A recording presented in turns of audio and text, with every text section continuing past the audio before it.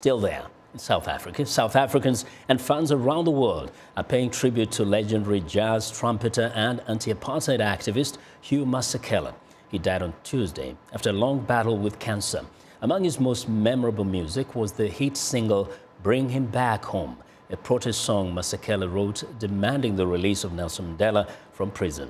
But Masakela recorded countless other solos and worked with big names in the music industry, including Senegal's Youssou N'Dour and American Paul Simon.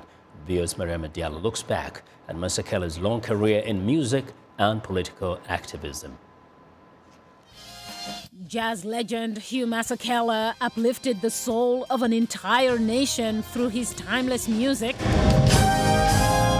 South African officials said on Tuesday after the passing of a man they called a one-of-a-kind musician. He's known for many hits, including Bring Back Nelson Mandela, a tribute to the former South African president. But on my birthday in 1985, Nelson Mandela sent me a birthday letter actually, that was smuggled out of Portsmouth prison. And in it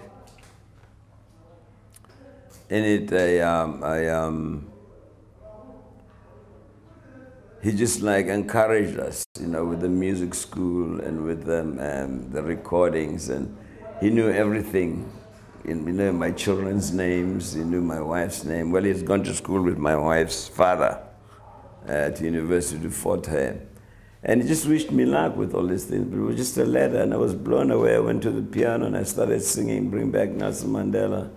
Many today are fondly remembering the legendary musician who they affectionately refer to as Bra Hugh. He wasn't a musician who was too aware of his own greatness. You know, he was always open to sharing and to teaching.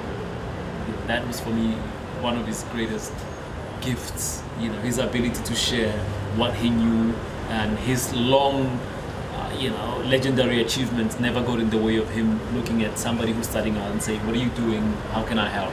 President Jacob Zuma praised the legendary trumpeter, cultural activist and liberation struggle veteran as the one who kept the torch of freedom alive, globally fighting apartheid through his music.